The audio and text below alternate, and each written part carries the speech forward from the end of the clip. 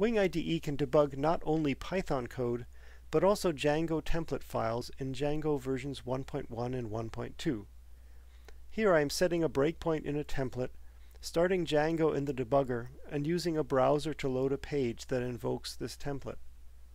The breakpoint is reached and I can use all of Wing's debugger facilities, both in any Python invoking the template or invoked by the template, and also in the template itself.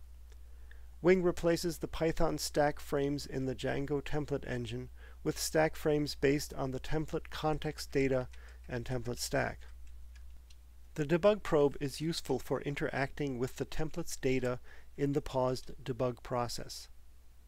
While the debugger is active, the cog icon in the editor's autocompleter indicates that completion there is also being fueled by the live runtime state in the template engine.